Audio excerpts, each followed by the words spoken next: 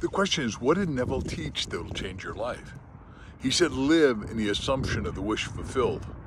I'm a little kid, 9 years old. My dad wants to teach us what Denmark looks like, the old country where he came from, so he takes us there at 9 years old. I got addicted to low handlebar racing bicycles.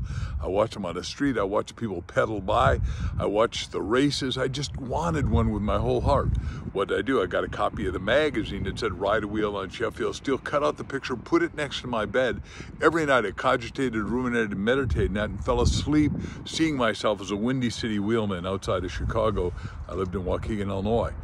I imploded it into my brain, and it's like why you read Resurrection, his best of all of his books, because you go over and over that visualization leads to materialization, leads to materialization, so you get the good that you desire by living in the assumption. I lived in the assumption, and I found the working ways to get it because my subconscious went to work and got it.